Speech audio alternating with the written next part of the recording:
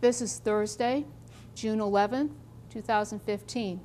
We are at the Museum of World War II Boston, and this tape is part of the ongoing Veterans Oral History Project based at the Morse Institute Library in partnership with Natick Pegasus in Natick, Massachusetts. My name is Maureen Sullivan.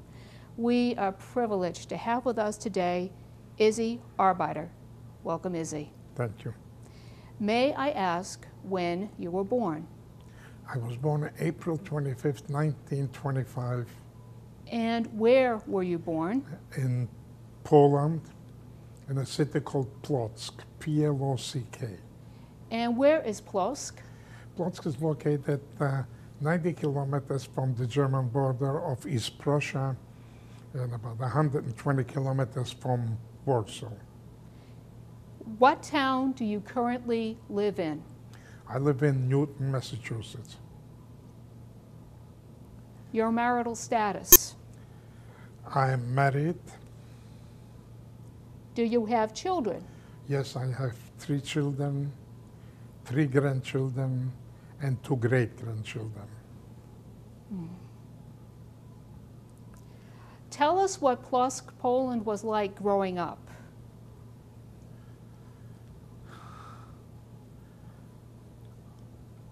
Plock, growing up in Poland and Plock for a Jewish boy, of course, I attended school, public school, and Hebrew school.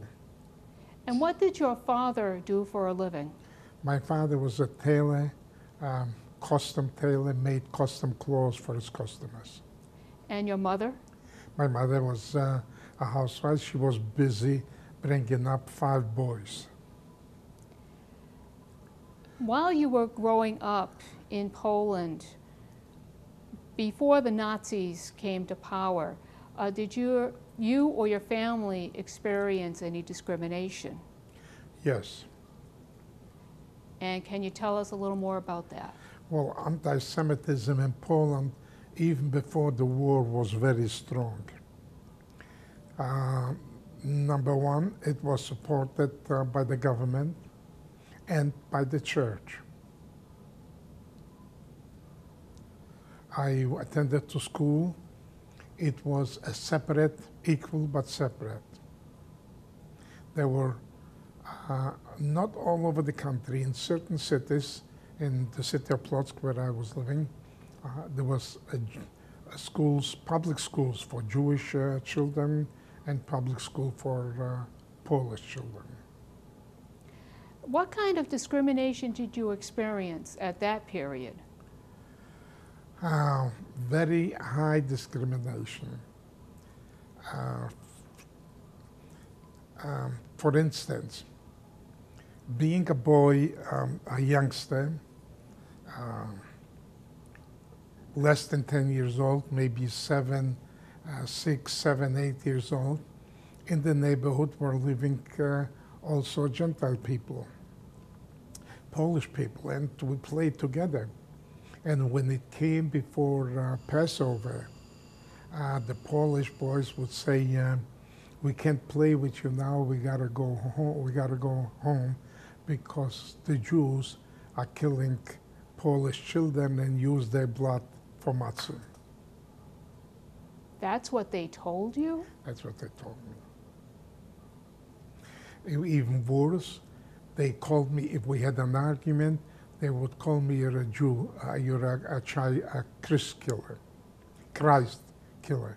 I used to go home and I was crying, and I asked my mother, I didn't kill anybody, who is Christ? I was a youngster, I didn't know anything, but that's what I was called, a Christ killer.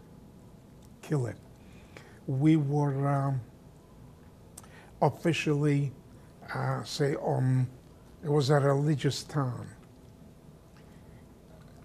Friday afternoon, everything came to a standstill in the Jewish section. There was a Jewish section.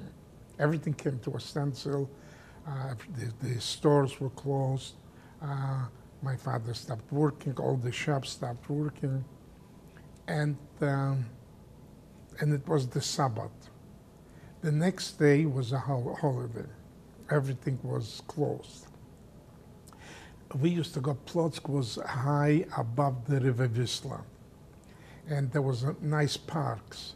So on the Sabbath, we used to go, there was no television, there was no cars, so we used to walk down the family Saturday on the Sabbath to the parks. The Polish kids, or a little older than just kids, would attack us and chase us out of the park. And there were fights every day. And when the police came, they used to say, if our children want you to come here, then don't come, then go someplace else. On Saturday, the main sport activities were soccer games. And so there was, every Saturday was a soccer game. So of course that was part of the Saturday entertainment. And so everybody went to the soccer game. We had to leave the game right after halftime, because at the end of the game, well, I say not kids, but grown-ups were waiting outside the stadium for us and attacking the Jewish people, throwing stones, attacking with sticks. So it was a terrible thing. Every Saturday was the same thing, a repeat. And we had a prime minister by the name of Skladkowski, and he would say, kill Jews I will not allow, but an economic war, yes. And so we had big, strong men, Poles, wearing armbands, red armbands, and they were staying in front of Jewish stores. And I don't mean in the front of the street, right on the steps and the door. And they would stay like this and would not allow Gentiles to buy in the Jewish stores. And you had signs that they were carrying, don't buy from Jews, don't do business with Jews. And so there was anti-Semitism wherever, in every street and wherever you went. In the part of life was anti-Semitism. So you lived with anti-Semitism from an early age. Yes. Tell us what was happening while you were growing up and going to school. Were you made aware of, like, the Nazis in Germany, or what was happening in your part of Europe at that time? Yes, it started in the 30s. Don't forget when the war broke out in 1939, I was 14 years old. So before that, but I was a youngster, but we still knew what was going on in Germany. Did you have any kind of job when you were 14? Yes, my father was a tailor. And so living in the house, I would help, watch my father, what he was doing. But the prime thing was to get an education, which was interrupted at the age of 14.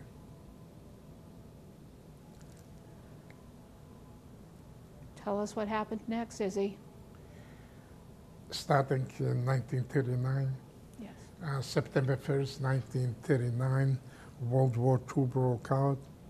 Germany attacked Poland. Being 90 kilometers from the German border, it took the Germans 3 days to enter the city of Plotzk.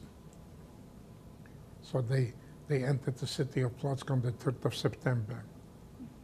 Right behind the frontline troops, which were called the Wehrmacht, were the occupation forces, consisting of the Gestapo, different police units, and the SS. With them, they brought the Nuremberg laws, which would deprive us of our civil rights. So now we had no protection, we had no civil rights.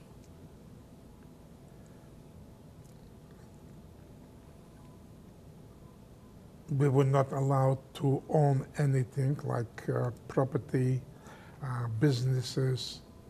Um, a ghetto was established when all the Jewish people living in the city of Plotzk were ordered to move into the ghetto, which was the Jewish section of the city. Then they were bringing in people from the nearby villages or small towns.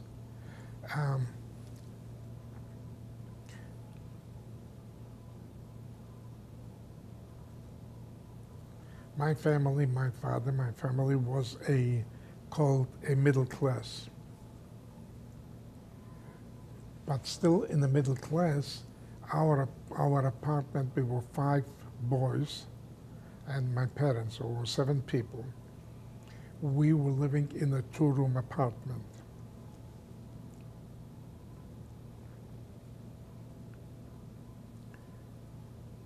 So one room was, the first room was the kitchen, my father's tailor shop, and the dining room where we were eating. Then the next room was the bedroom, the reception that my father was dealing with customers, and if company came.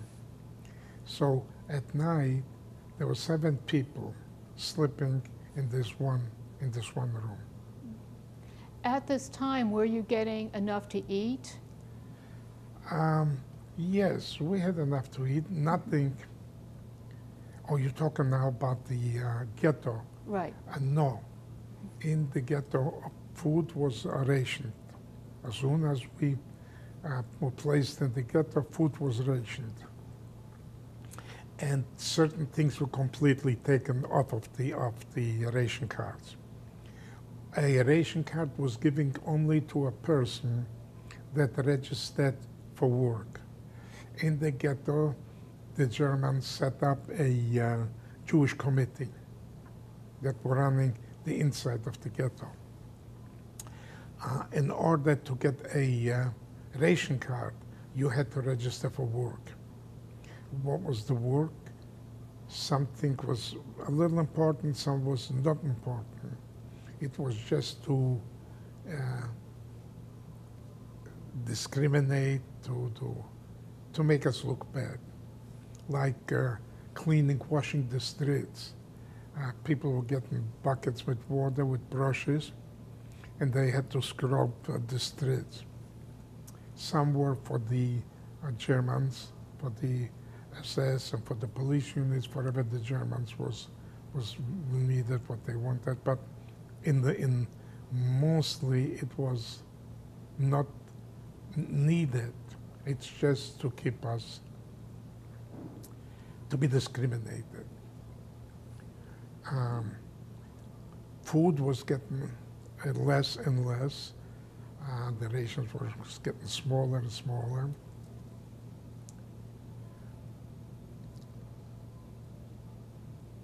So myself and 2 of my brothers were registered to go to work so that we can get the card, the ration card. We didn't want our father to go to work because he was already a little elderly. So we went to work and to be able to get the ration card and thereby bring home a little food that we can eat. And what kind of food were you allowed to have? Bread, potatoes, but also not as much as we wanted. It was rationed. Food products, which is potatoes, I'm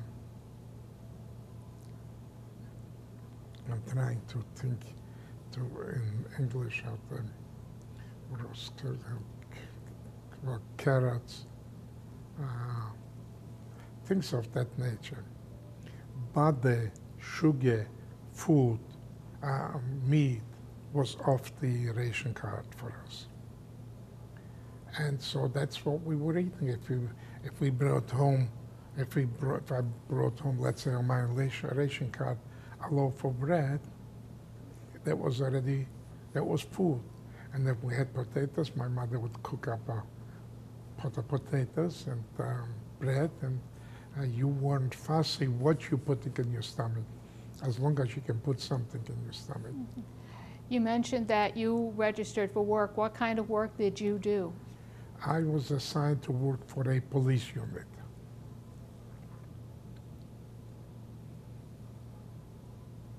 And what did you do? I had to come in the morning and shine the officers' boots, clean the rooms. In the winter, bring in, there was no central heating. There were ovens, coal and wood, to bring in the coal and wood to the rooms, to heat the rooms, and any other labor things that they wanted me to do. How did the officers treat you, the police unit? Well, this was 1939. There were some very bad ones, but there were also some that were not in so much in anti-Semitism or in the final solution, which is not enacted yet, so that they treat us fairly good. But some were hardcore Nazis, and there were just, if you were a Nazi, if you were a Jew, you did not have to be treated humanely. While you were living in the ghetto, were you receiving any news of what was happening, say, with the Germans or in Europe at that time? There was no radio, there was no newspapers, but there were in the cities what's called kiosk, and they had whatever the Germans put out on that kiosk. So there was a group of people every day staying there and reading what news the Germans wanted us to know. Such as victories in France and... Yes. Everything, the greatness about Hitler and the greatness about the Nazi Party, and Germany is moving forward, and they're already here, they're already there. All right, Izzy, you're about 14, 15 years old. How long were you and your family living in the ghetto? Plotzk was, like I said, 90 kilometers from the German border. So in 1940, that part of Poland was incorporated. You know, Poland was divided between the Germans, the Russians, and the central government around Warsaw, which was the central government, but it was under the influence of the Germans. They had to do whatever the Germans wanted to do. So in 1940, that part of Germany where we were living was incorporated into the Third Reich. And therefore, it was declared Judenrein, or free of Jews.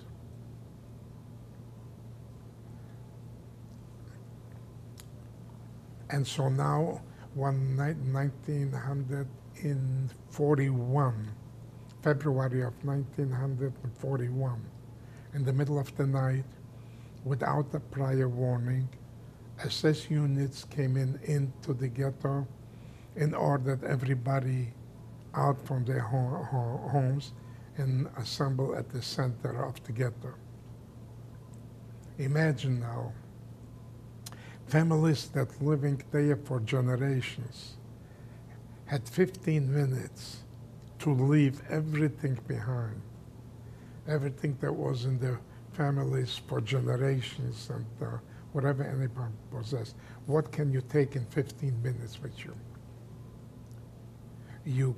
First you grab whatever you can, a loaf of bread, some food, and everything else now, you don't own anything anymore. Just whatever you could put on your back and what you can grab.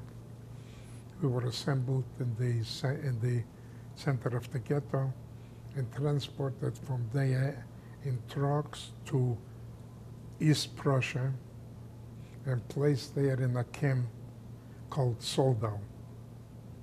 And can you spell that, please? Soldau, S-O-L-D-A-U,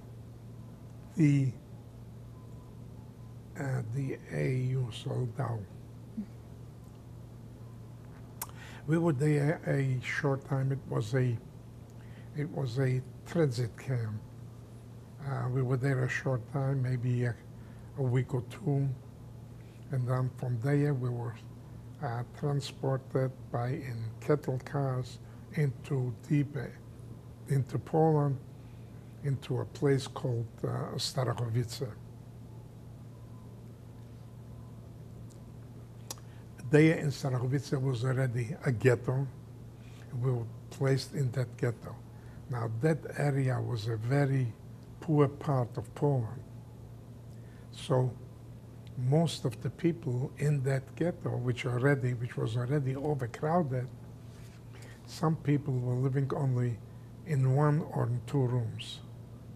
And so again, those that were living in 2 rooms had to give up 1 room for the people from Plotzk. So we were giving a room with people that there were also 7 people in that family. They took everything out from that room and just left a little straw on the floor. And this was our quarters, and that's where we were living. And how big was that room? Not too big. How big can I say? And you had 14 people in 2 rooms. In 2 rooms. The worst part of it was, I mean, we could get by sleeping on the floor on straw. We could get by again on the ration that we were receiving. Again, we had to register for work so we can get the ration card. The worst thing was, and you as a woman would appreciate that, 2 women, strangers, that never met before, one that was forced in the house of the other one, using the same kitchen. Oh dear. Can you imagine that? Not only the 14 people that were living in the 2 rooms, but the 2 women sharing the same kitchen. That was the worst part, because not only was the pressure on the family, but the terrible pressure on my mother, that she had to go through every day, even when she wanted to heat up a little water so we can have a little warm tea or something. There was always, one was in the other in the way of the other.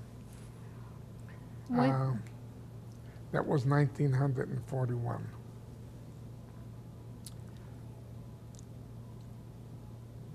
At the beginning, and of course, I was assigned there to work for the Gestapo. I'm sure you know what the Gestapo is.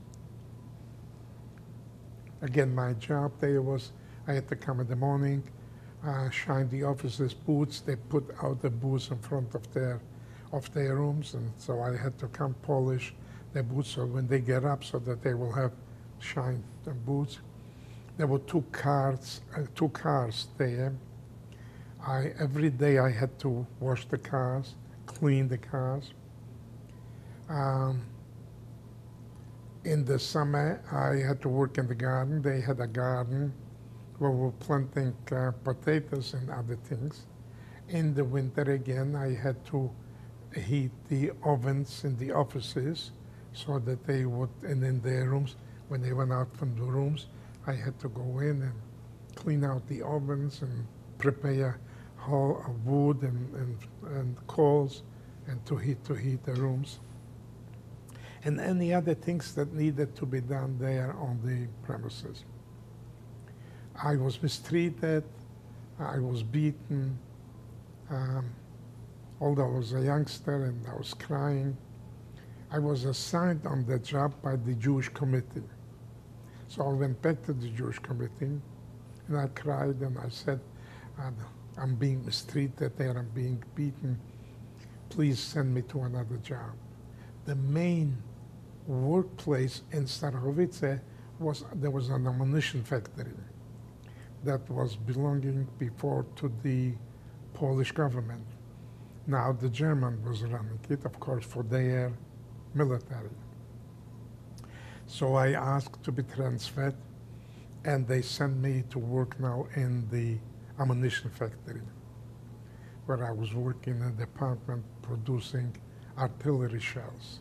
You can imagine my feeling, the way I'm being treated, in that everything is against me, and I'm helping the Germans, producing from them ammunition for them. But that's what it was.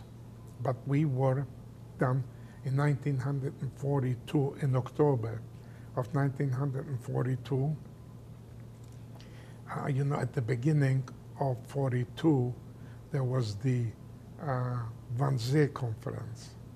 You know, the conference in Berlin in the Villa of Wannsee, where I, under the direction of Heinrich, a group of German officers and government officials met in the villa and to work out on orders from Himmler to work out a plan for the final solution of the Jewish question, of the Jewish problem, of the Jewish question. And so they came up after a few days there of drinking and what I call a bunch of drunken assessment, worked out a plan for the extermination of the Jewish people. First, those that are now under the German occupation, and then any other areas that the German army will come under, the area will come under German control, will also be exterminated. And so in the middle of the night, without prior warning, there was a special unit called the Einsatzgruppen, or the a special unit that was traveling in the ghettos and in the towns and sending out the Jews to be exterminated. In the middle of the night, the unit came into Starachowice. We were ordered to assemble in the marketplace. Again, whatever we had, nothing again. And now there was a selection where young people, men and women, that according to Germans were capable of performing slave labor, placed on one side, the very young and the elderly on the other side. My mother, my father, and my 7-year-old brother were placed on one side, and myself and 2 of my brothers placed on the other line, which was supposed to be, which we didn't know at that time what it is. I was a teenager. I was never away from my family. It wasn't in Poland that you, as a teenager, you could travel all over the country or all over the world. And so I was never away from my parents. And I didn't want to be separated at this time either. So at the risk of life, that you could have been killed for it, I ran back to the line where my parents were. And I said, I want to be with my parents. Whatever happened to them, let happen to me, but we got to be together. My father at that time realized what's happening here. And he said to me and the 2 of my brothers, go back. He said, children, go back on the other line. And remember, try and thrive yourself. And if you'll survive, remember to carry on with Jewish life and Jewish tradition.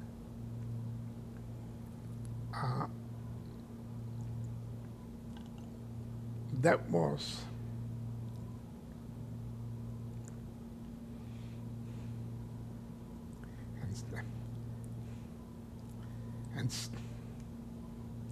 and still is the darkest day of my life, because Those were the last words I heard from my father. My father, my mother, and my 7-year-old brother were taken away from there, taken to a death camp in Treblinka, and they are murdered. I'm sorry. No, please.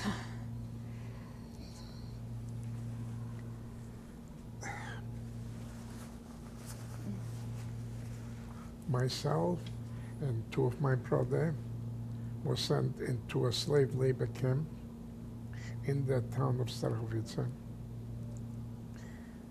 And we were assigned to work in the ammunition factory.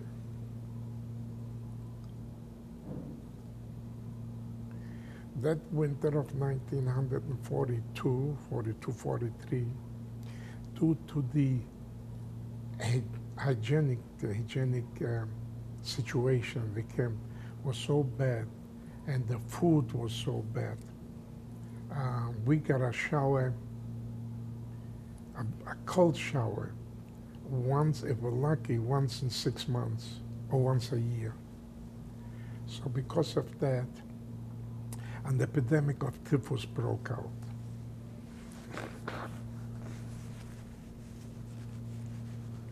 We had a camp commandant by the name of Althoff, which I believe even now that he was not a human being, because no human being could commit such atrocities on other human beings as he did.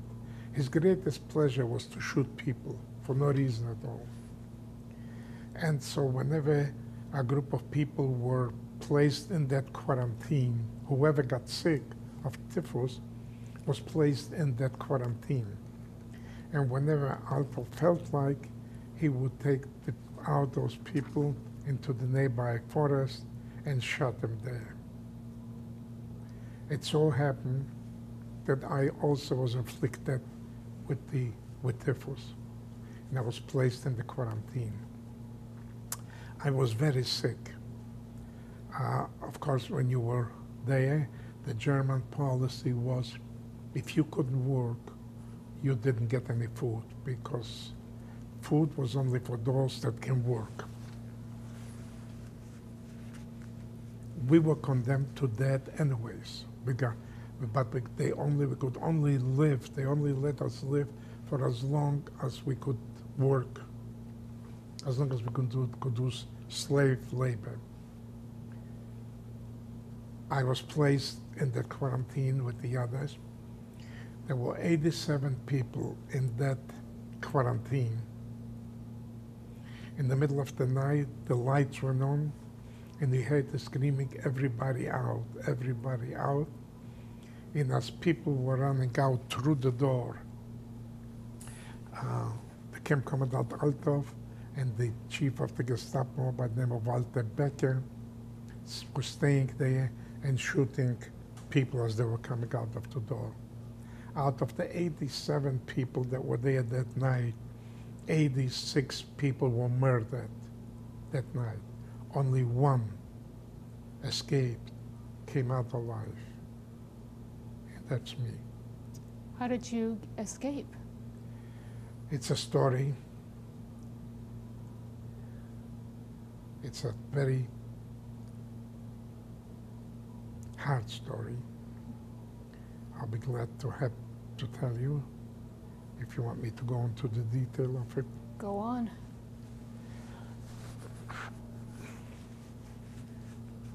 The barrack that we were in, number one, when we were placed in that camp, it was all barracks with people that could work. It was just when people were getting sick, that they set up that quarantine, which was Barrack 5.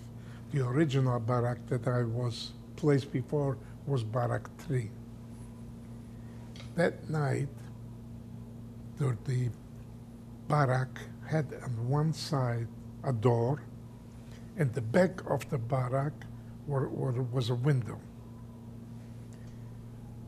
And inside in the barrack were bunks, 3 wicker bunks. I was on the third day, on the third tier of the bunk. When I hear that they are screaming everybody out, the day before I could not move. Now I don't know, and I still don't know, how I got that strength and the wisdom to act and to do the things that I was doing. I came down from the bunk.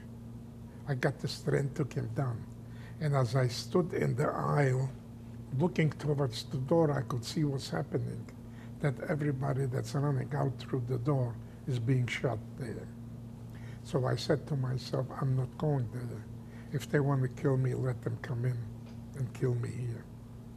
But then I saw in back of me the door, the window. And so I opened up the window and I said, if I can jump out through the window and get across on the other side where the barrack 3 is where I come from, I might have a chance. Here is no chance. Here I'm going to get killed. So I opened up the window and I was trying to get out to jump out, and there was somebody staying near the window, I presume an SS man, because those were the guards. And he said, get back or I'll shoot. And I said, don't shoot, I'm going back. I went back in, staying in the same place. I still not going towards the door. When people were not coming out anymore, there were still people that were laying in the bunks that couldn't move. So they were coming into the camp and shooting the people that were laying in the bunks. When I saw that happen, I said, I gotta take another chance. I opened up the window again, and I looked out, and that there was a human being there before. Why do I say human being? He could have still been there and stopped me from going out. He was not there. This is what I'm saying. He probably realized what's going on here, and saying, I don't want to be part of that. And he left his post. When I saw there's nobody there, I jumped out through the window. In the center of the camp, separating the two lines of the barracks, was a ditch. In the center of the camp was a tower with a guard with a machine gun, and he had a searchlight. When I jumped out from the window, he hit me with the searchlight. And he yelled, get back or I'll shoot. And I said to him, don't shoot, I'm going back. But the good part of it, the lucky part for me, that he was not staying on the searchlight on me, but he was circling around. When he took the searchlight off for me, I took a leap. I didn't run, I just took another leap. And when he came again with the searchlight on me, I was just laying still. Again, the same thing, until I get to that ditch, and then I threw myself in the ditch. He kept circling. I then climbed out on the other side of the ditch. There were still people in the barrack that saw me, what I did, and they were doing the same thing, running out. By then, the camp commandant and the chief of the Gestapo saw what's doing, and they were shooting people as they were running out. Of course, they hit people because they were Shomer and so on. In the meantime, I jumped out and ran to Barrack 3, but I didn't use the door because they could have seen. So I went around through the back, there was the window, and I knocked in the window. And my friends, I said, who's here? And they opened up the window, and they pulled me on, especially a friend of mine by the name of Jack Lyman, who put me under his straw sack, and he put himself on top of the straw sack. After they killed everybody in the barrack, and they were shooting the people that were running, but I was ahead of them, so I was already around the barrack. And of course, by some they were following whoever, if they hit somebody, they could see the blood marks, and they were following by the blood marks where they ran into which barrack, and they went there, they took them out and killed them. Now they knew that maybe somebody else escaped. So they were going from barrack to barrack. Each barrack had a block elder, which was somebody that was in charge of the block. So they were going around in the blocks, in the barracks, and say, we know that there is some people that escaped from barrack 5. We're giving you 15 minutes. We'll be back. If there is somebody that is here in this barrack, we want you to deliver him to us.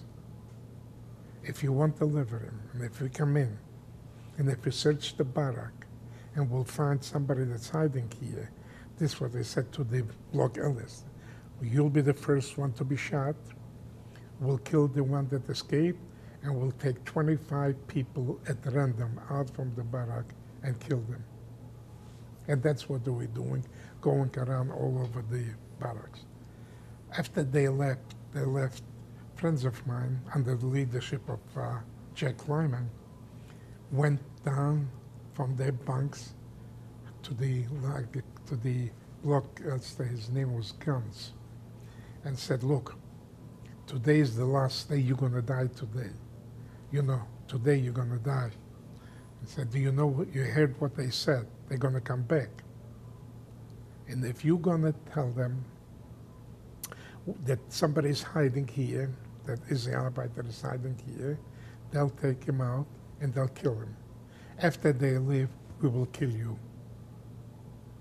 However, if they come in and you tell them that nobody's hiding here, and they'll search the barrack and they'll find him, they'll kill him, they'll kill you, and they'll kill 25 of us over here.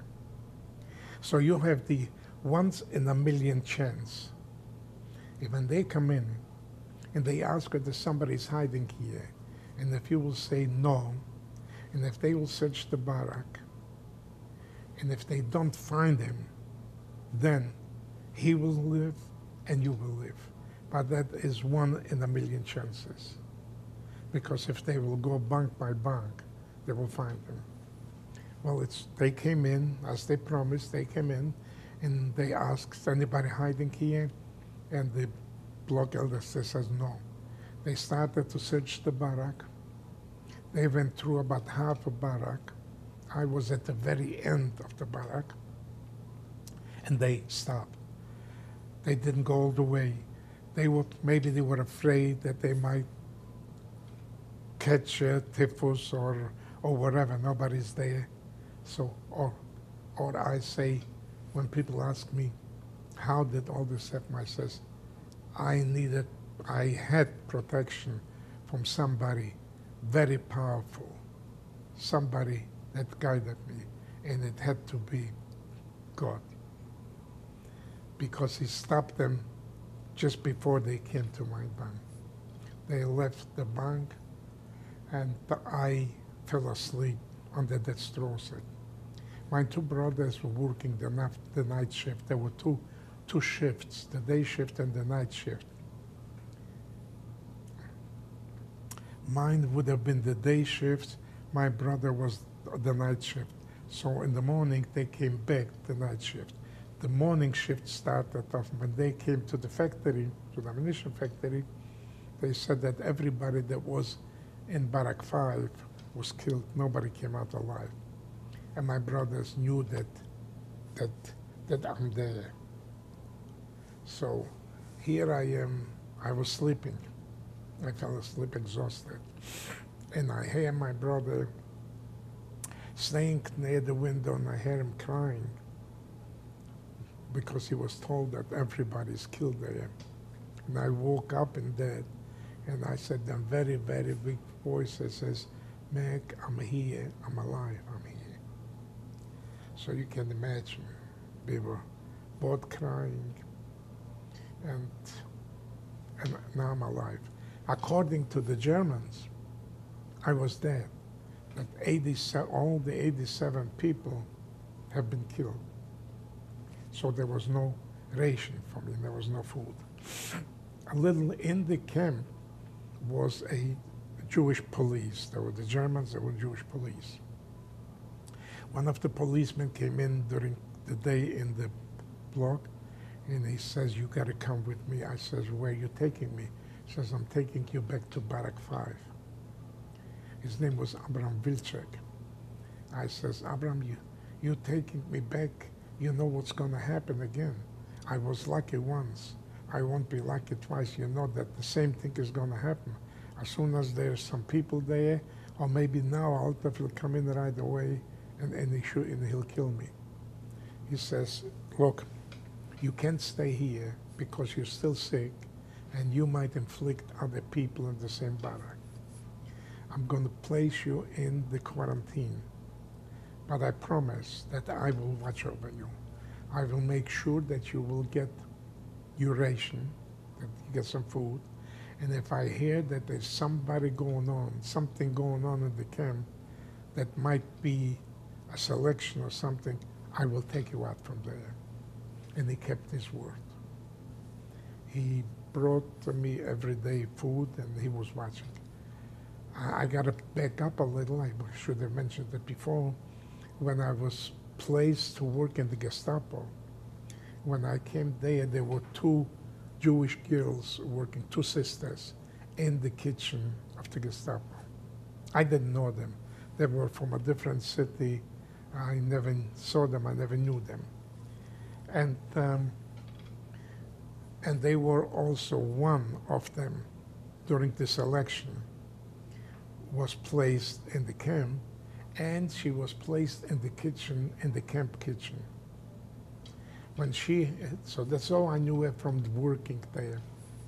When she heard that what happened to me, and that now I don't get no ration, no food, she didn't know about the arrangements with the policeman. She was stealing food from the kitchen. You know, men and the women barracks were separated. So she brought the food to the wires, and then when the guards did not see, she would put it under the wire.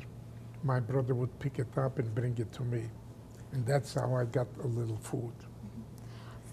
First of all, what is your brother's name? Mac, and the other one was Aaron. And do you remember the name of the little girl, the girl who helped smuggle food out for you? Do I? Do I? Do you? She's my wife now, but I'm going ahead of her. Wow. Well, let's get back to Barracks 5 here. So I was placed in Barrack 5, and she was stealing food and bringing to me. And then we were transported in 1944. The Russian army was moving into Poland.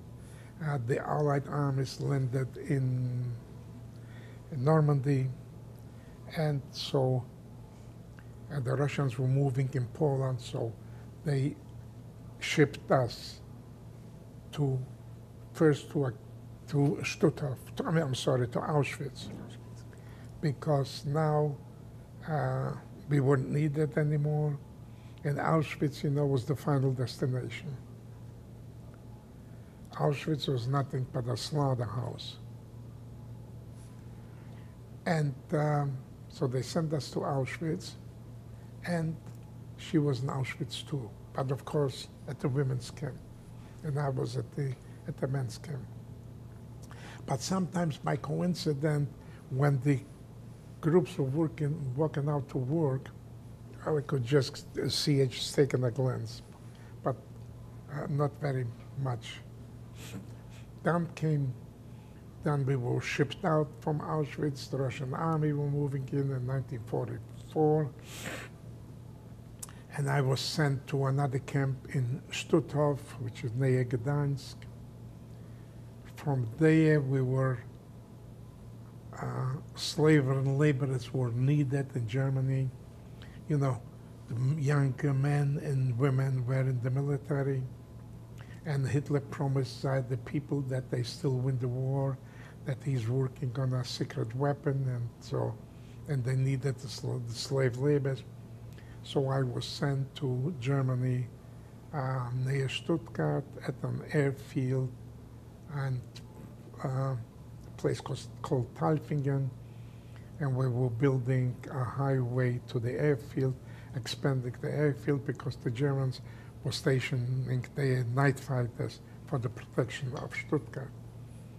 And so I was there, and then 1945, the American planes came, destroyed the camp, destroyed the barracks, destroyed everything, and we were shipped now further south, where the Germans were building a factory and from oil, throwing oil from shells, from rocks. We're doing it here now on a large scale. And so I was working there, and then again the American planes came, and by then the German Air Force was not existing anymore. They were flying so low. As a matter of fact, on that airfield, one Sunday on a nice sunny day, there were so many planes in the air that it was kind of dark. Afterwards we heard there was 1,000 or what American planes. A unit broke away from that large group and came down over the airport. And as they were coming down, you could see the insignia and even the number of the plane. You could see the airmen. That's how low they came down. And so all of a sudden there was screaming in the barrack, everybody out, everybody out. There's Jewish planes here. They're going to pick us up. So we said, Jewish planes? Where have the Jews got planes? They haven't got shoes. Where have they got planes? So it was, the American plane, the Jewish insignia, the Star of David, has got 6 points. The American has got 5. But we didn't know at that time. We never saw American planes before. So we didn't know what the insignia was. So a star, a blue, white, the plane are grayish, bluish, and with a star, so it's Jewish planes. Well, they came down, they destroyed the airfield and all the German planes that were staying there, and so we won't need that anymore. So we were shipped down further down south. We were working, like I said, in that factory producing oil. And so the Americans came and destroyed that factory, and we weren't needed anymore. And that was April 1945. And so now an order came from Himmler that no prisoners from the concentration camp should fall into the Allied hands. They all got to be destroyed. And so we were placed on the Dead March. You must have heard about the Dead March. The Dead March, and we were walking for 2 days, on the third day came the liberation, walking to that we found out afterwards, to the destination was South Tyrol, where there were abundant salt mines. And we were to be placed in the salt mines, and they are destroyed. During the day, they were walking us, but they were afraid to walk us at night because everything was darked out. And so they were afraid we might try to fight the guards or run away or whatever. So first night, they put us in a barn, a huge barn. And in the middle of the day, once everybody was in the barn, we could hear arguments outside between the guards. Now, some guards took gasoline and poured around the barn, and they were gonna burn the barns and burn us alive in that barn. There were another group that realized that saw what's happening because we could see already the fighting, we could hear the artillery shots at night, you could see the fires from the artillery. They knew that the Allies are close and that they will come, and they might be caught, and then they will held responsible for what they did. So they said, we have our orders are to bring them wherever, and that's what we're going to do. And so that group prevailed. They took us out in the morning from the barn, and we were marching. The next day, we came to a bridge over a river. And although by then, there was no place to go. We were actually walking around in circles. There was no place where to bring us. Although their destination was South Tyrol, the salt mines. So we came, and there was a bridge, and we were going to cross the bridge, but there were already German engineers that were dynamiting the bridge to blow it up so that the Americans cannot cross the bridge. So they said, the engineers said to the guards, you can't take them across, the Allies are already on the other side. What we can do is place them on the bridge, and we're going to dynamite and blow the bridge, so we can blow them up and they will wind up in the river, and that's it. So again, those that said no, and they prevailed. And so on the third day, in the middle of the highway, in the Black Forest, if you ever heard the Black Forest, right in the middle of the highway, we were liberated by the first French army. Describe a little more about that day. Were the French just coming up the road with rifles in hand? No. No. We were walking, and on one side, on the other side, the German army was running, not walking, but running back from the front lines. And we were walking towards.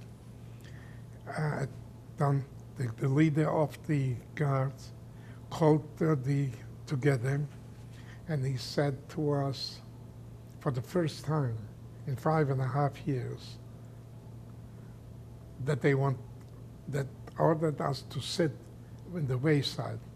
He says, you are tired, the guards are tired, there's a village ahead of us, we're gonna go there to refresh and clean up. I order you to sit by the wayside, and we come back and we'll pick you up and we'll continue the march. The first time in 5.5 years that they were worried about us, that we're tired, and let us sit unguarded. It was such an important items to them that they never left us unguarded. God forbid if somebody would do some harm to us, and then all of a sudden they left us unguarded. Well, of course, we knew already what's happening. So we didn't wait very long. As soon as they marched off, we just took run into the forest. It was right the highway through the forest.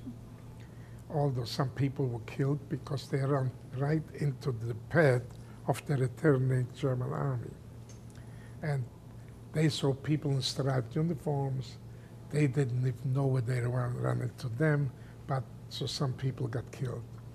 I just ran, I didn't look, I didn't stop, I just ran through their ranks into the forest, and I tried to get in as far and as deep in the forest as I could, which I did. Then I joined up with some other, there were 4 other boys, so there were 5 of us. We joined up, we got together. It was April, it was cold, it was still cold at night. So we got to sit through the night, and we find a very thick brush, underbrush in the forest, and we sat together to heat, from your body heat, to keep us warm for the night. In the morning, we had a lot of noise going down on the highway from which we came, but we didn't know what it was, and we were afraid to go down to the highway to check to see. So one of our boys volunteered. He went down to the highway, crawled down to the highway. After a while, he came back like Santa Claus with a blanket on his back with all kinds of goodies. And he says, right at the edge here of the forest on the highway, there is a military truck turned over.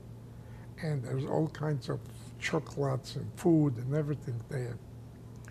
So he didn't know what kind it's theirs, it's food. He brought, we had a fiesta, we sat down, we ate, and then we went from the, and he says, yeah, the Allies are here. He said the Americans, because it was the French Free Army, but they were out, they were in American tanks, they were in American jeeps, they were wearing American uniforms. You know, they didn't have nothing, they were themselves were liberated by the Americans. So we went on, they picked us up on jeeps, on tanks, whatever, and took us into the nearest city, which was Sigmaringen. Sigmaringen.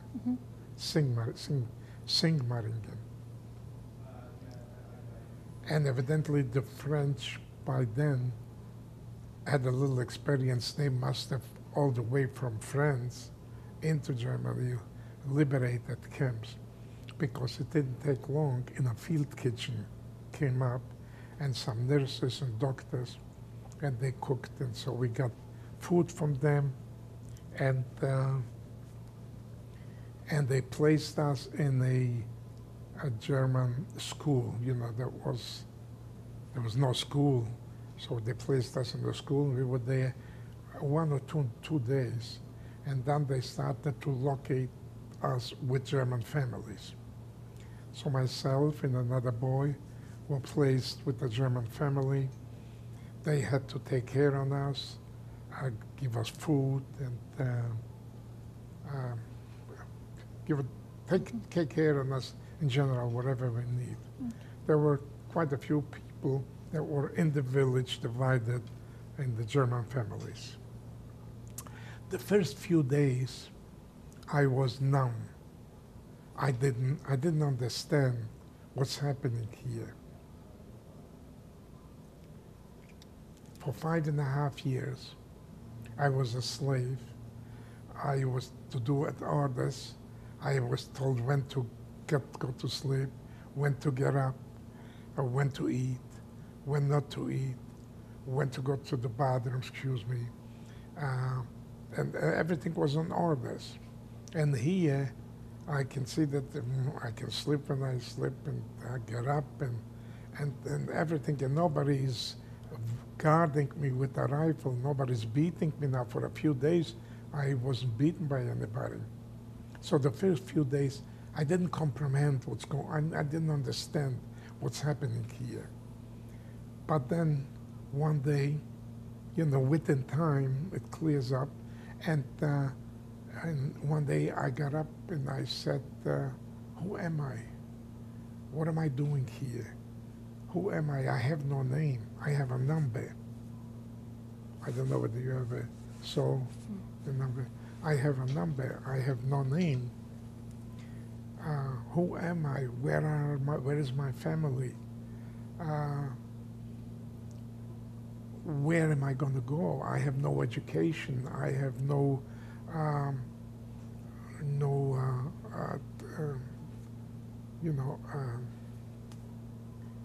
knowledge of work. Look for the right name. What am I going to do? Where am I going to go? Where is my family? Is this going to be my future? Am I always going to live here with the Germans? And I said, no. And so one day I broke down terrible. I was crying hysterical. My friends, I had no profession. I have no education, no profession.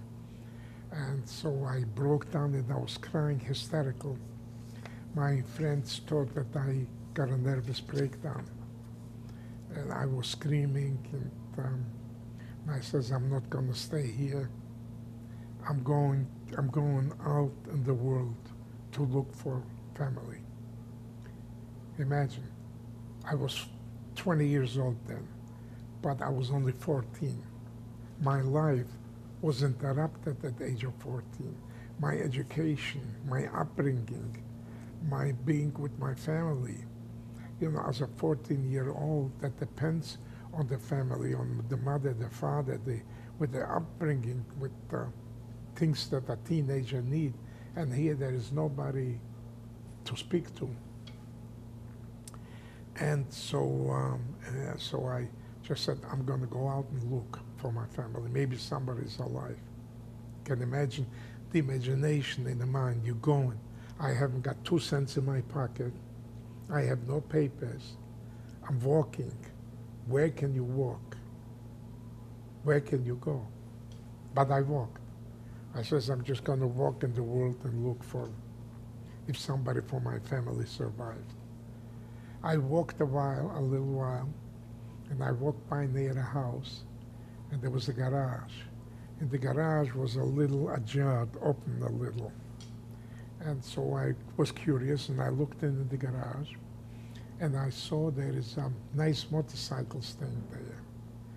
So I was curious, I went in, and I saw the key was still in the motorcycle. I opened up the tank was full with gasoline. I says, the German population, the civilian public don't get any gasoline because the Germans didn't have any gasoline themselves. Everything was for the military, all for the members of the Nazi party. I says, if there is a motorcycle with a key in it and full of gasoline, it must belong to a high-ranking Nazi.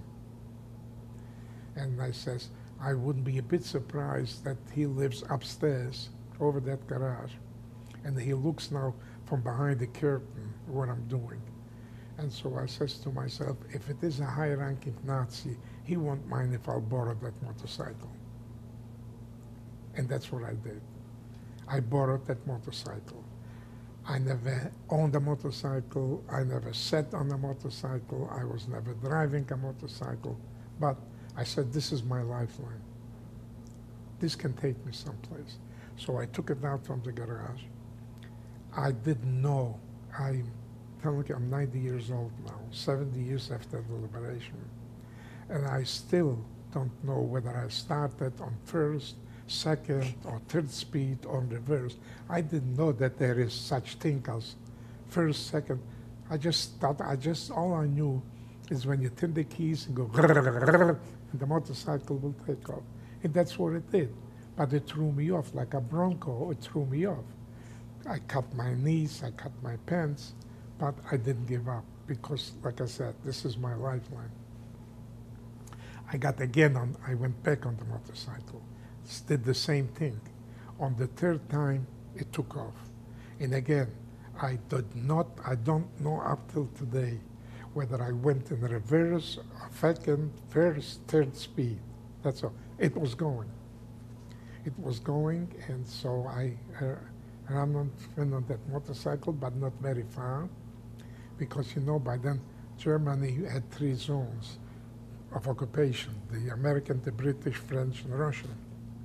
And when I came to the border of the American, I was now in the French zone of occupation, I came to the American border. I was arrested by the MPs. MPs arrested me, and they took me to Stuttgart and took me there into the headquarters of the General Eisenhower headquarters. Stuttgart was pretty badly bombed, but this was one of the nicest and biggest building.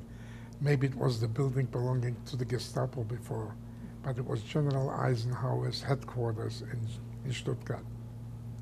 So they took me in there, and the MPs were wearing fatigue uniforms. They set me down on a table, and they started to interrogate me. Who are you?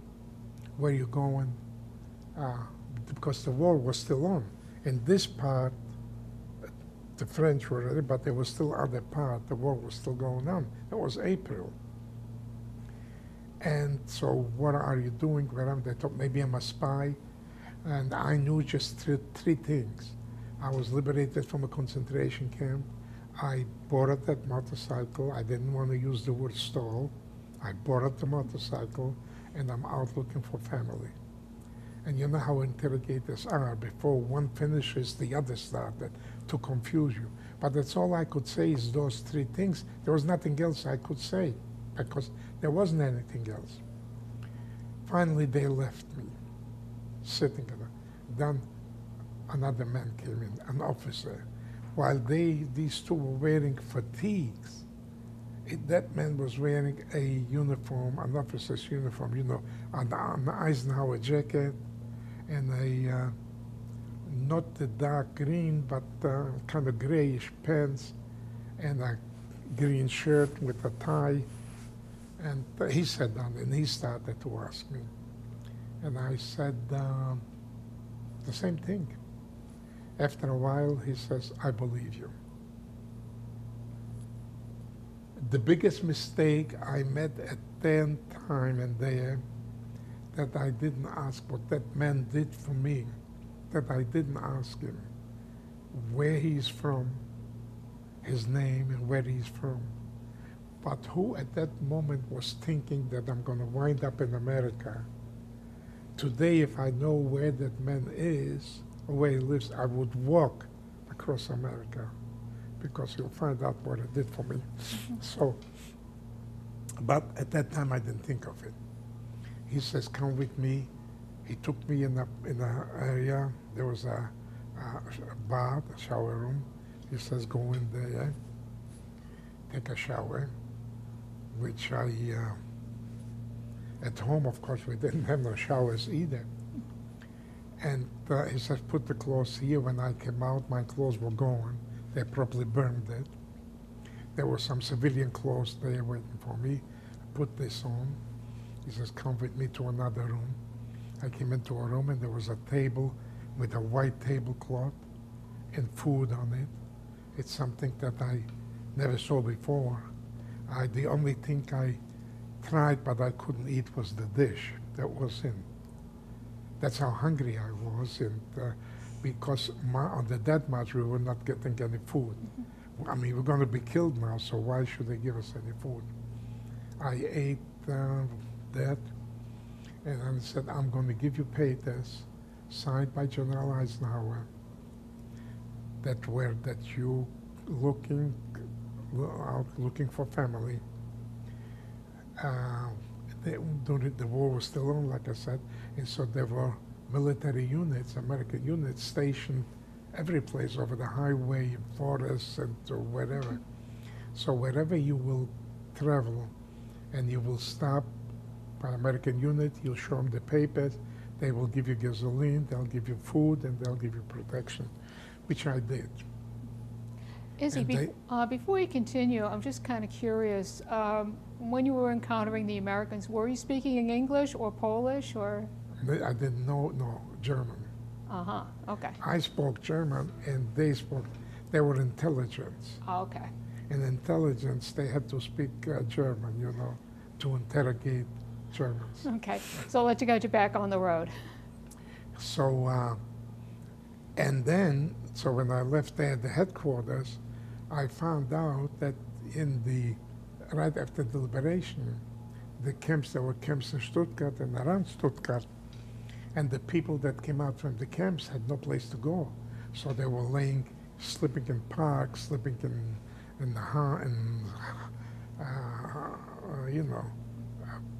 streets, doorways. And General Eisenhower saw that, and he says that's unacceptable. Stuttgart, like I said before, was pretty much bombed. He ordered his assistants to find a place, a part of Stuttgart, which is not bombed. They found West Stuttgart. And so Eisenhower ordered that the German people that lived in those streets, which was Bismarckstrasse, Reinsburgstrasse, be emptied of the Germans, and that the Holocaust survivors be placed in those buildings, which happened. And then there was a committee set up there, a Jewish committee.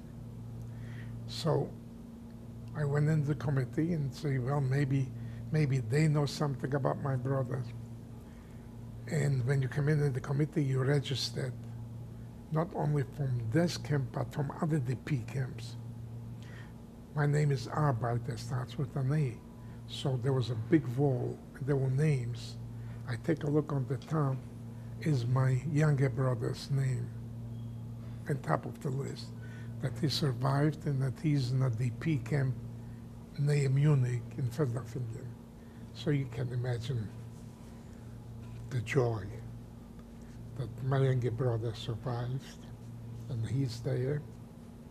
So I said, I'm going to go right away and pick him up.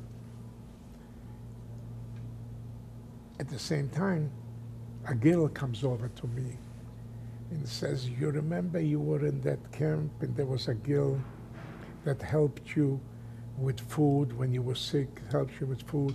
She survived. She's alive in Bergen-Belsen. That's near Hanover.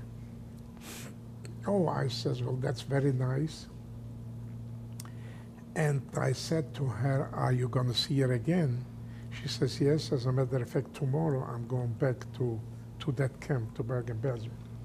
I says, please do me a favor, when you see that girl, tell her that I survived, that I'm alive, and I thank her very much for what she did for me. She says, I'll do that. But then later on, I said to myself, Izzy, that was wrong what you just did. That girl did so much for you. She actually saved your life. The least thing you could do is go over there and say thank you to her yourself. I said, that's a good idea. Here I'm talking to myself. I checked with my secretary. I had no special appointments the next day. You know, special appointments the next day, high-ranking appointments. So I said, I have a motorcycle, I have gasoline. I'm going to pick up first my brother in Munich, and then I'm going to go and see this girl and say thank you to her. When I came to Munich to pick up my younger brother, there was a friend of mine from the city that I come, and he said, you know, your older brother, Mac, is alive.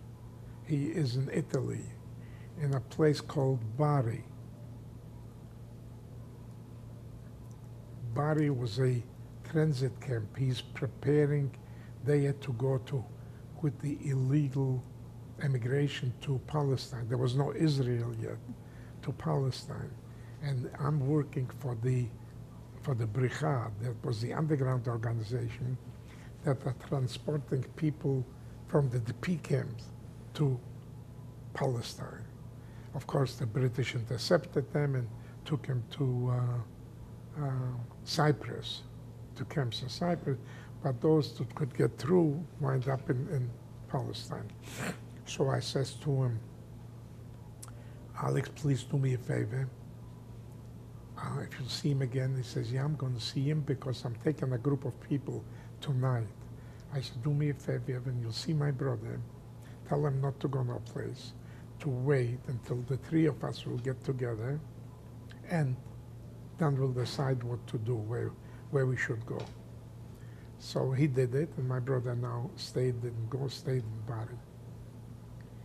So now I got my younger brother with me. So the next day I'm taking the motorcycle and I go to, it's about from Stuttgart, they say from Stuttgart to Hamburg, it's probably about close to 1,000 kilometers. But I was young, I had everything on the papers, whatever I needed, and so I went to Bergen-Belsen. When I came there, Bergen-Belsen it's the British zone. They were still in the camp and it was locked up. They couldn't get out. Nobody could get in and they couldn't get out. There were armed guards near the doors. Here I came out of there with civilian clothes, with a motorcycle hat and those big glasses. And so I showed the guard the papers from General Eisenhower. They opened the door, let me in. I came in, I found out where she is. And I came there in that room. There were 5 girls in a room which isn't much bigger than this area over here. Of course, she was very happy to see me. I was very happy to see her. And for the record, what's the girl's name who later became your wife? Now or then? Then. Then it was Hanka, C-H-A-N-K-A. Balter, B-A-L-T-E-R. LTER. Okay. And so I came in. She was very happy to see me. Of course, I was very happy to see her. And they couldn't get out from the camp. But during the day, there's an oval, and people were walking. So during the day, I said to her, I see people are walking, would you like to go down for a walk with me? And she said, yes, I would like to go down, but you see, there is 5 people living here in this room. And among the 5 of us, we have only 1 pair of shoes. And today is not my day to wear the shoes. So I says, okay, show me which girl is today to wear the shoes. I went over, I begged, I bribed her. She gave this girl the shoes. We went up for a ride on a motorcycle, and everybody there, who is this man? Here, we can't get out from the camp. He's on a motorcycle, dressed, but who is he? Anyways, I'm there, and I says, I'm not going to stay here just a day. Tomorrow I'm leaving. I'm going back tomorrow. Here, you're still locked up. Over there, I'm in the American zone, and you're the American is the American. There's plenty of food, and there is freedom, and we're free already. You're still in prison. So, but comes in the evening, and I ask, is there a hotel or a motel someplace where I can go to sleep over the night? And they say there is no hotel or motel. And so the 5 girls getting together, and they have a conference. You know, there's always a leader, whether it's an organization, a school, or whatever. There is a leader. The oldest one is a leader. And this girl, the oldest one, says to the other 4, I don't like this guy. He's a Casanova. He didn't come here to say to you, thank you. He came here for something else. So he cannot stay here. He cannot stay in this room during the night. So, but the girls say, well, what are we going to do with him? It's cold out. We can't put him in the street. He's got to sleep someplace. Yeah, let him worry, let him sleep wherever he wants, but not here. I don't like this guy. I don't trust him, you know. So they say, okay, but he's got to sleep someplace. So finally they convinced her, and she said, okay, he can sleep here, but not with the girls in the bunks, on the floor, on the Bay of Woods. So they tell me, okay, you can sleep here, but on the Bay of Woods, Bay of Floors. So I says to myself, I slept for 5.5 years on the Bay of Woods. 1 more night isn't going to kill me, and tomorrow I'm out of here. So I laid down in my clothes, no pillow, no blanket, just like that. This girl took a chair, put it near my head, and she was sitting there the whole night, watching me. That, God forbid I shouldn't move. Thank God I had a strong bladder. I didn't have to move.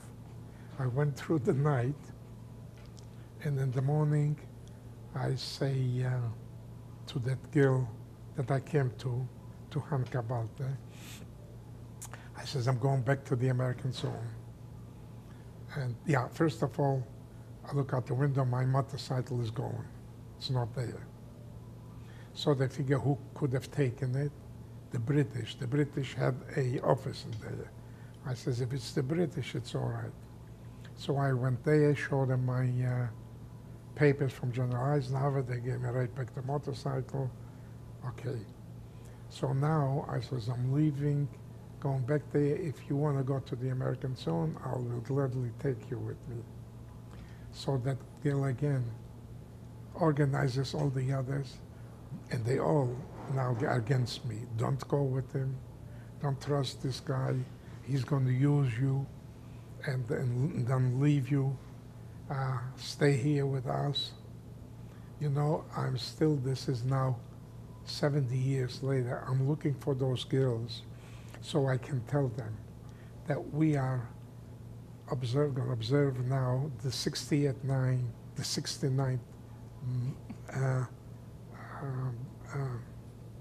anniversary, and that we have, and I'm proud patriarch of the 4 generations of the Arbeiter family.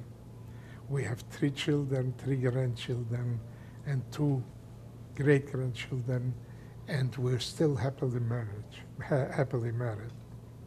Can't find any of them. So that's what it is. And then we came to Stuttgart. We got our little apartment, and so she was living in her apartment. I had mine. But you know, living in the same city now, we used to see him more often. Then we started to date, and in 1946, I proposed to her. We got married. In 1948, November of 1948, our daughter number 1 was born in Stuttgart. And now in the P camps, organizations from the United States opened offices, and they announced if there are any people in the P camps that have relatives in the Western countries, that they should come in and register so that we can establish contact between them. So I did. They joined the HIAS, the whatever organizations. I registered that my mother had 2 sisters and a brother living in this country. They came here at the turn of the century during the Industrial Revolution. See, in their family, in the Klein family, which we were talking before, there were 3 girls and a boy. At that time, you didn't need any visas or anything. You just come, if you could muster a transport money for come by ship, you could come to America. So 2 came to America, the 2 girls and the boy.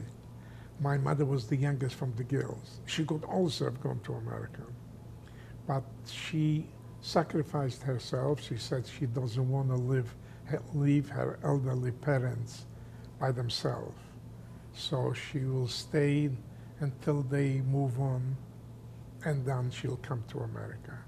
In the meantime, World War II broke out, and she couldn't go anymore, and she was murdered in the death camps of Treblinka. How did you find out what had happened to your parents and younger brother? In the camps, there were Jewish police, and the police every now and then was with 1 or 2 policemen go with a truck to the death camps in Treblinka to bring clothes, shoes, whatever from the people that were murdered and brought to the camp for the people, for the slave laborers to wear. When they came in a death camp, there was still what was called a Sonderkommando, a special commando that were working the gas chambers, the crematoriums, and they were telling the policemen that this is clothes from the people, say from Starachowicz. So they were told that all the people that came with that transport were all murdered. So the police that came back and told us that all the people from Starachowicz were murdered in Treblinka. So that's what we know at that time. We went by that until after the liberation. You will find out exactly where the people were taking from Starachowicz to Treblinka, and they murdered. Mm-hmm. All right, Izzy, let's get you back to Stuttgart a little bit. The war is just about over at this point. Your soon-to-be wife, I hope, is still now in Stuttgart, and you have registered to help to get in touch with your parents, I'm sorry, Yeah. your relatives in the United States. So my aunt, one of my mother's sisters, they were both living here in Boston, in the Roxbury section of Boston. My uncle enlisted in World War I. He served in the army, and then coming back from the army, he got a piece of land, homesteading upstate New York, and he settled there. I knew the address of the name and the address of my aunt because the correspondence. And you know, to us, it was the rich aunts in America. It's like today with the people from Mexico or from other countries that come and work and save a little money to send home to their families. And so it was that the daughters here working saved and so sending for the elderly parents. So we knew they were living on the money that their children were sending them from America. And so I knew the address, the name and the address, and I told this in the bureau. And they, of course, contacted, and I pretty soon I got a letter from America, from my aunt, that she was very happy that 3 of us survived, although, of course, she was very sad that her sister, her brother-in-law, they perished. And she started to send right away to us packages, clothing packages, and food packages. She couldn't send any money. We were not allowed to have any money or gold. But food and clothing was very important. And she said that she was working for me to come to America. Between the 3 of us, I was her favorite. So I was first to come to America, and she was working out papers for me. Fine, I was very happy. Then in 48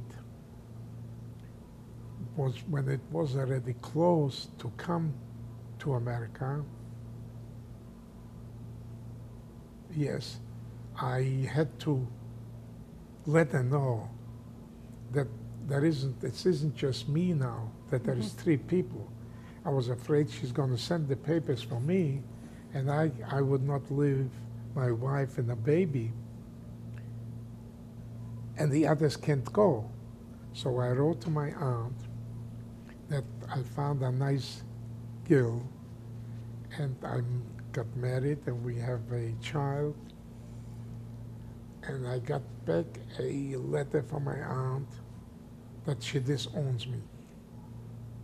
She doesn't want to hear from me. She doesn't want to know me. I should never write again to her. I'm out of the picture. What happened? You know, during the war, the men were in the military, and there was anyways more women in America than young men. My aunt was, I found out later, she was a wonderful, wonderful, wonderful person. But she had in her mind that she's going to be now the most popular person, if not in America, then at least in Massachusetts. She belonged to a women's club. Now she's bringing to America 3 young, handsome boys, for that the women in her club will break down her door to get one of those boys for their daughters. Holy matchmaker, Batman. So I'm out of the picture. She doesn't send anything. She doesn't want to know me. She got the papers to my brother, to my younger brother. And so instead of me coming, he came in 1948. But she didn't stop. My brother came. She didn't stop. Why did Izzy do that to me? I had such great plans for him. And she says, Susan's father owned the John Hancock building and a fleet of airplanes. Mary's father owned the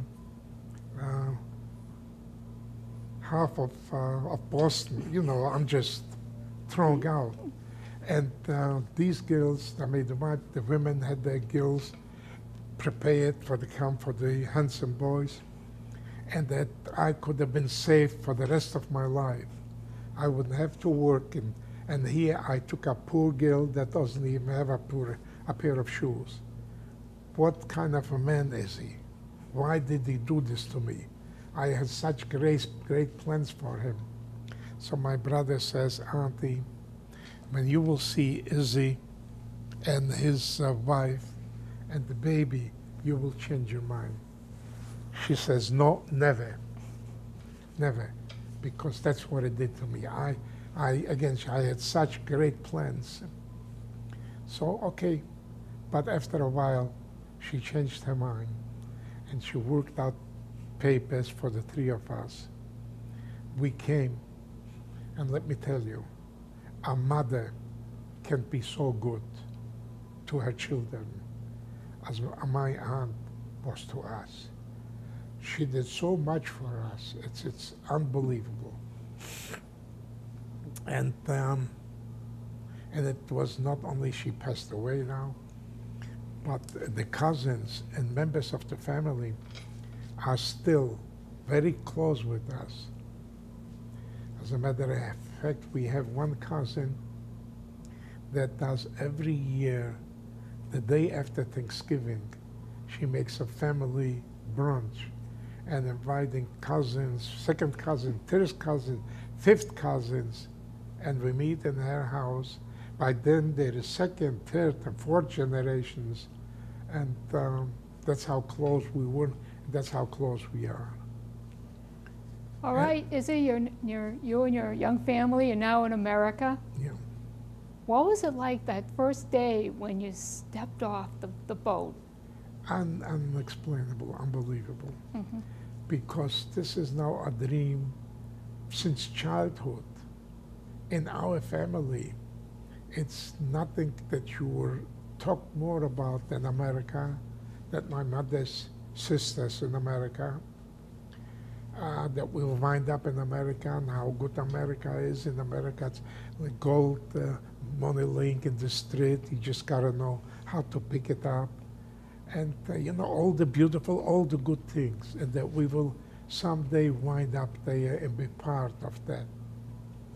And that was always, whenever a letter came from America, you know, the whole family would sit around and my mother would read it, and just like if we were there. I remember when they were, what was her name? Hamill, the skating champion, Hamill. Oh, Dorothy Hamill. Dorothy Hamill. We didn't know, but we heard about that. And so maybe it's our cousin, maybe it's a relative. So we're always trying to connect with somebody in America. It was the greatness and the beauty and what can I tell you? It was the dreams, the future, because Poland was a poor country. And the Jewish people didn't have much of a choice of advancing. You could be a tailor, a shoemaker, or a cap maker, or a carpenter, something. There were a few rich people too, I mean, but the majority were hard-working, poor people that worked the whole week and didn't have, for the Sabbath, money to buy things for the Sabbath. It's a poor country, and the discrimination, number one, Jews couldn't get into higher education. If somebody finished high school, he was already an educated person. To the universities, very, very few were allowed in the universities. And there were Jewish lawyers and Jewish doctors too, but not too many. So like I said, the chance of advancing wasn't too good. And so that was the future, the dream of coming to America. And when I came, we came down on the 1949. on the ship, on a military transport ship, General House. At that time, there were the military transports that were bringing back the army from Europe. And so we were brought on the transport ships. And in Germany, in the DP camps, they think the most exclusive thing was a Coca-Cola. You know, you couldn't buy that in the stores, but it was the GIs. There was a black market. In the PX, it cost 5 cents. The GIs were selling it in the P camps on the black market for 50 cents. Big markup. So, but we couldn't afford it. We didn't have 50 cents. So a few of us would get together, this one a nickel, this one a dime, and there could have been 5 people drinking from the bottle. So we had the bottle, and you got 5 cents, so you can drink this much up till here. The other one got for 10 cents. You can drink up till here. So my dream was I had a sip of Coca-Cola, participating with the other partners, but I never got the real taste of it because a little sip. So my dream was, listen to this, my dream was to come to America, not to wind up on a skyscraper or be a millionaire, but to be able to have a bottle of Coca-Cola all by myself and drink it. This was my dream. And my brother was already here, and my aunt at the Commonwealth Pier. We came directly to Boston. And as we came out from the ship, and we were walking there to the car, and I was just looking around, and my brother says to me, he says, "Izzy, what's the matter? Something is wrong? You don't feel good?" And I said, "No." When I told him what it is, what my dream is, the first dream in America, he says, "Come with me." They were, I remember, what do you call? You put in a coin. Oh, the vending machine? Vending machine. Yeah. You put in a nickel in a bottle of Coca-Cola. So my brother put in a nickel there, pushed the button in a Coca-Cola, bottle of Coca-Cola, and he says, "Izzy, go ahead, take it, it's yours, you can drink the whole thing." And it was the first joy in America, having a bottle of Coca-Cola and drinking it all by myself. Wow. All right. You can scratch the Coca-Cola off your list. Tell us what happened next. What did you do for work? Were you living with your relatives in Roxbury? From there, we went to, my aunt took us to their house, and we were living there. My brother was already living there, and now the 3 of us, so it was 4 in addition to us. She didn't have any children, this aunt didn't have any children. It was her and her husband, and now there's the 4 of us living in the apartment. 3 of us, and my brother that was there already from before. And she was supporting us in a way, you know, with food. And of course, to come here, you had to have to meet 3 criteria. Signed by somebody living quarters, getting a job, and not to fall on the last of the government. At that time, there was no welfare, which I wouldn't go on welfare anyways.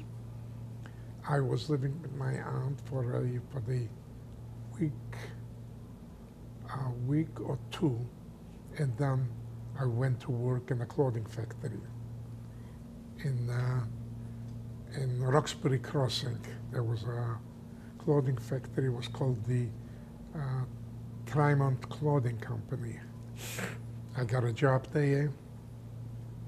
It was paying 75 cents an hour, was the minimum wage. It was all right. The first, after the first pay, I came home with a check of $14.63. Once I started to work, with the help of my aunt, we got an apartment in Dorchester near Franklin Park. And but now, I couldn't even get 40 hours because the economy wasn't good, and the priority of work, of jobs, and living was going to the GIs, rightly so, that came back from the war. So I got about 20 hours a week. So that wasn't enough to support now 3 people. And we got an apartment on our own. So working in the factory, I said, this is not gonna be my future. I won't be able to accomplish anything by working here for 75 cents an hour. So the first things what I have to do is learn the language. If you learn the language, then you can speak. You see, when I came here, I spoke a perfect English, perfect. Where did I learn it? On the boat, on the ship coming here.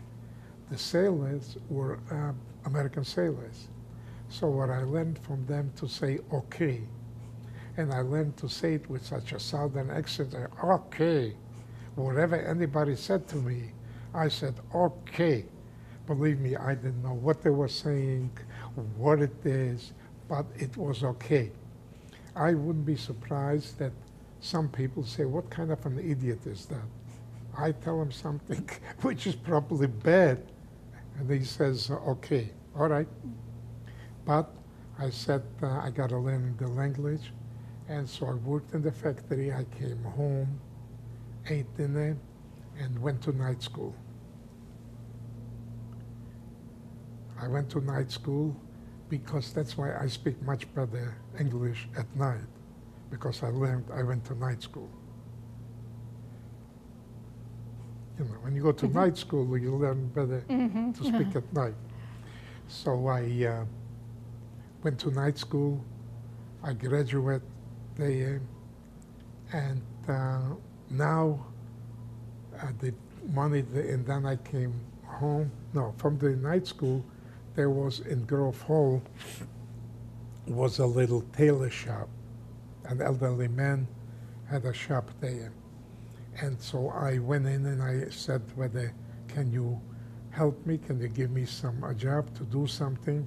He says, yeah, I can get something for you to do, but you gotta know that here, that they pay 75 cents an hour. I says, okay, I'm getting this in the factory, so here it's going to be 75 cents an hour.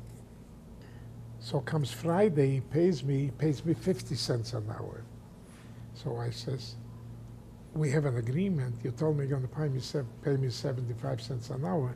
So now he gives me a lecture on the Constitution. He says, here in America, everybody pays taxes, and you got to pay taxes too. So the 25 cents go for taxes. Does anybody believe that he took the 25 cents and gave it to the government? It went from one pocket into the other pocket. But I had no choice. I needed it. So every night, at that time, the places were open till about 11, 12 o'clock. So from night school, I went to there. I worked for 2 hours. So I made another $1 an hour a day. Over the week, I got $5. And Saturday, I worked the whole day, 10 hours, because I didn't work in the factory. So I made another $5. So during the week, working nights and Saturday, I made another $10. In the factory, I started to make a little more.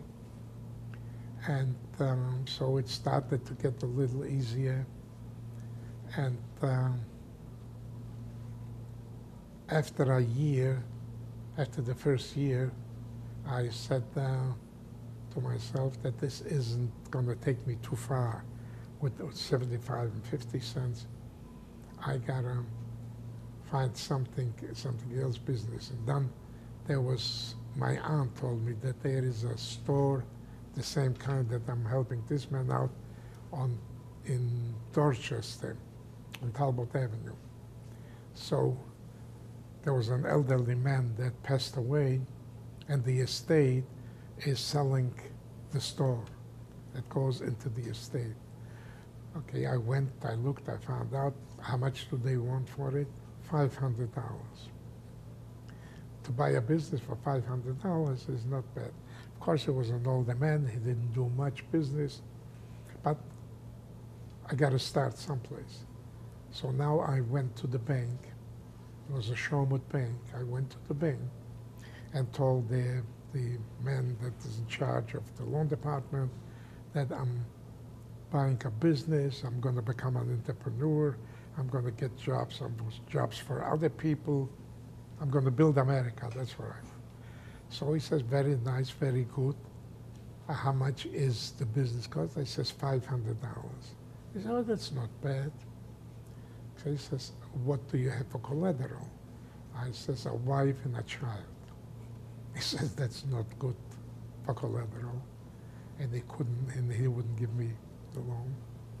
So I went back, and now I went to the family and borrowed $5 here, $10 there.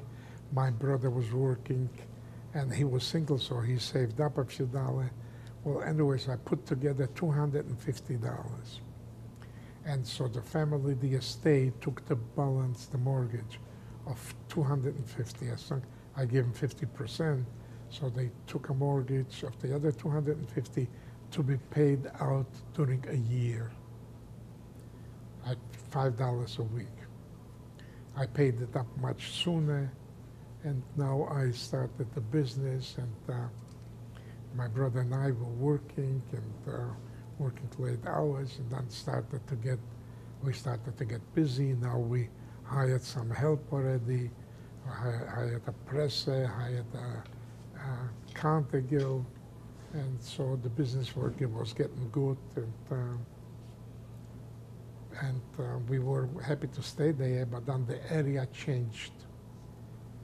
It became very bad, very dangerous to stay there. It was the time when Martin Luther King was assassinated, and they kept breaking the windows. I had to put crates on. So now they found that there is on the roof a skylight. They broke to the skylight. It was terrible. They were breaking. There was a danger to stay there. They were stealing from the store. So now we were told that there is in Newton available a store. Mr. Kennedy is want to sell his business, and so I went there. I looked at it, and it was very nice what I did see, and I bought it in 15 minutes because I saw that the possibilities there, that there is a great possibility.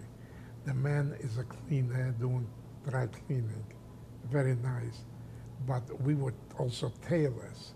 And in the whole area, there is no tailors. And, people wear clothes. They need alteration or whatever. And so we started to work tailoring, and it got very busy. We wind up employing 6 tailors. And the business was growing, and it was going very good. And then we bought a house in Newton, not far from the store. And so we had to get another store. One was become the tailor shop, and one the cleaning store. In 1985, we sold the cleaning. Somebody came and made me an offer like the Godfather, I couldn't refuse.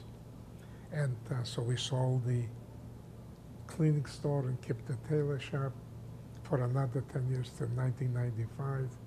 Then we sold the tailor shop, and I said it's time I retired. And since then I'm retired.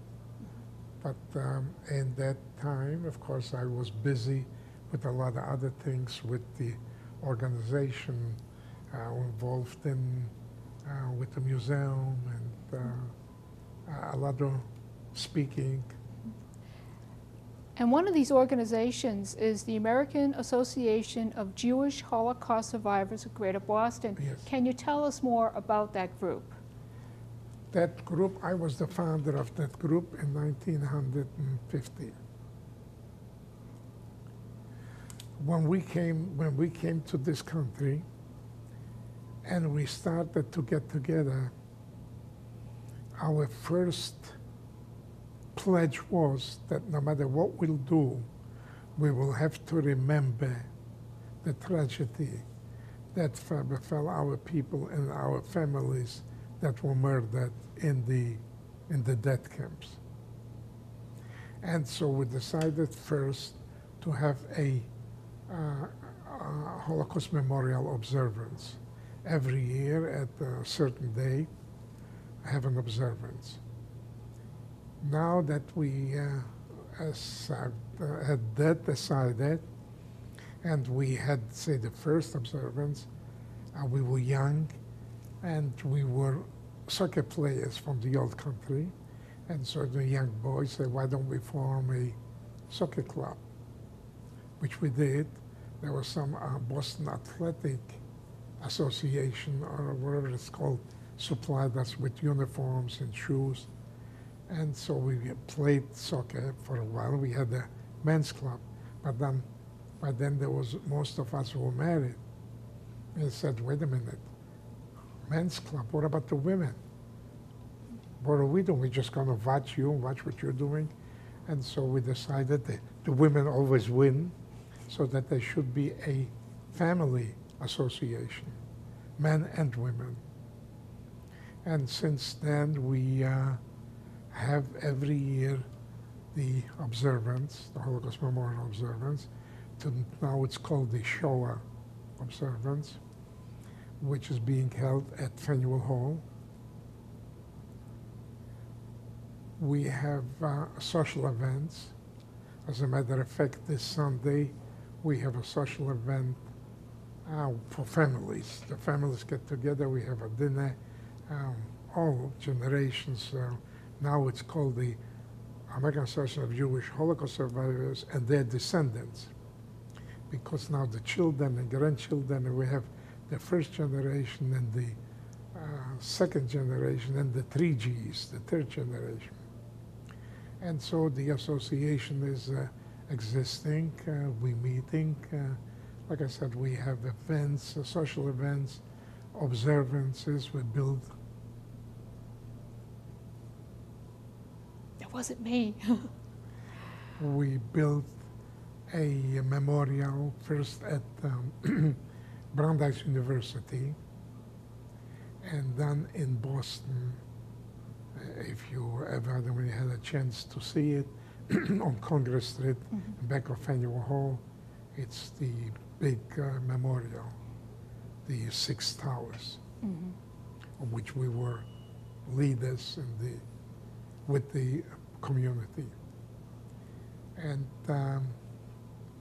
now we are just kind of sitting back, like I'm retired now, and have the generations, the second, the third generation, continue with the work that we did. Izzy, we're going to be wrapping up this interview. Is there anything else you'd like to say? I just want to say in conclusion to thank you and everybody else that does that work by keeping the memory, that important part of life, of history alive. We won't be here forever. We're getting less and less and less. But if it's people like the museum here, and you, what you're doing, and other groups that keeping the history of World War II, the Holocaust, the Nazi era, the murder of 6 million of our people, men, women, and children. And if I were to go in detail with you about life in the concentration camps, the murder, how that was taking part, we would have to be here till tomorrow morning. at the very least. So I want to again thank you very much and everybody else. Well, Izzy, I have to thank you, first of all, for surviving and for being so willing to speak out on the horrors of the Holocaust and still being active in this movement after 7 decades. So on behalf of the Natick Veterans Oral History Project and the Museum of World War II Boston, we thank you, Izzy Arbeiter, for coming down and interviewing. We are at the Museum of World War II Boston, and we're talking with Izzy Arbeiter, who is a survivor of the Holocaust, and what you're seeing on his left arm is the tattoo of a number that was implanted on him by the Germans at Auschwitz. Izzy, take it away. When did you get the number? When I arrived in Auschwitz, you know, when we arrived, transports arrived every day. As a matter of fact, when I was there in 1944, 10,000 people, 10,000 people, men, women, and children, were murdered in Auschwitz. So every day when the transport did arrive, there was a selection. Again, the young and those that, according to Dr. Mengele or the others who have performed the selection, were capable of performing slave labor, were placed on one side. The elderly and the young, that according to them were not being able, placed on another side. Those were taken straight to the gas chambers and murdered there. Those that were selected to perform slave labor were tattooed. And is there any significance to those numbers? Yes. The study population in Auschwitz was about 200,000 people. That's the study population that were performing slave labor in the nearby factories. So it was 200. After the 200,000, they started with A. After A, they did B.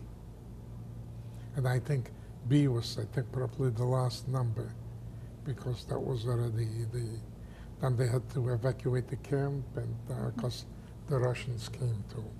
Okay, so that's actually the A, and the number goes that way. Is that correct? Yeah. Okay. It's A 18,651. I don't know if there's any way. You mean? Let me just adjust Like this?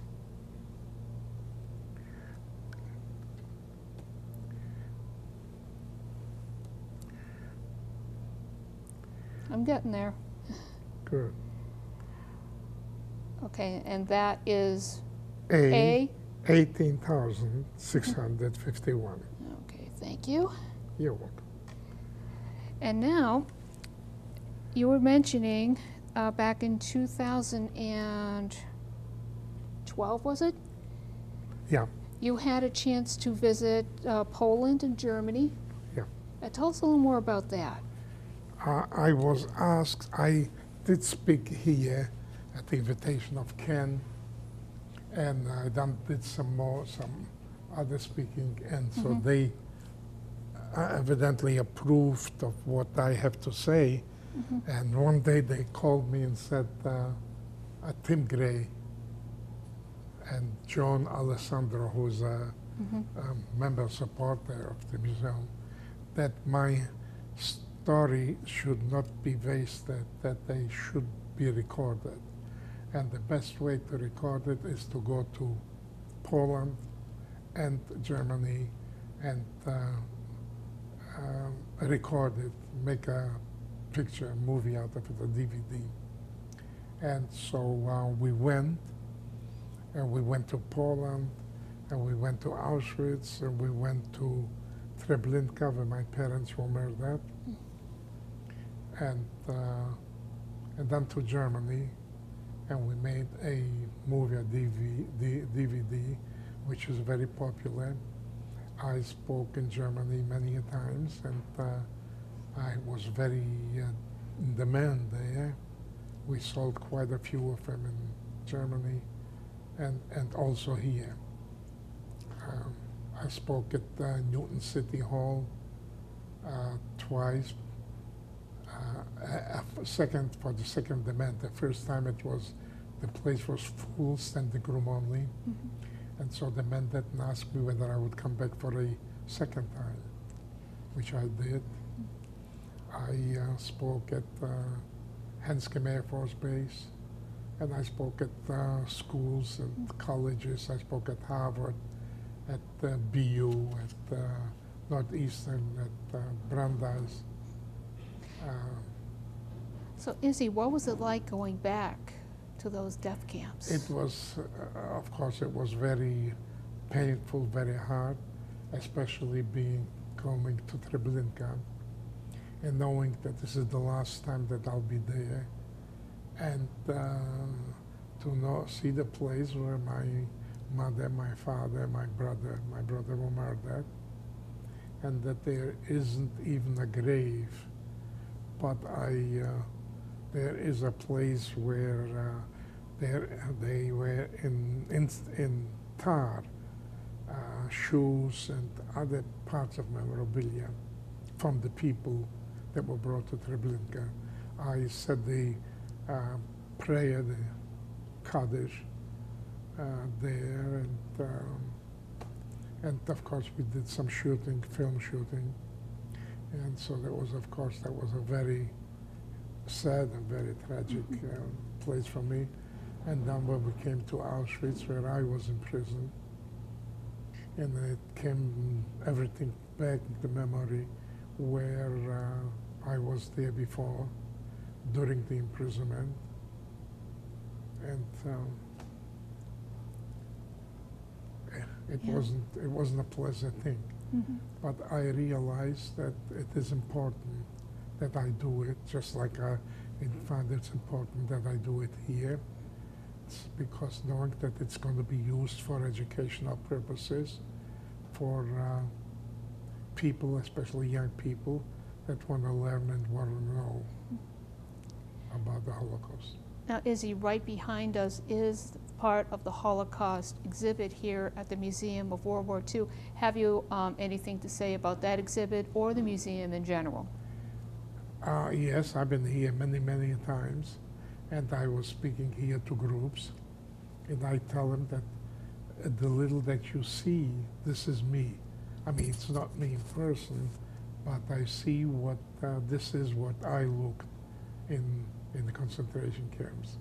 And of course, again, the story of life of 5.5 years in 6 camps cannot be told in half an hour or even in an hour. Okay. Izzy, thank you so much. You're very welcome.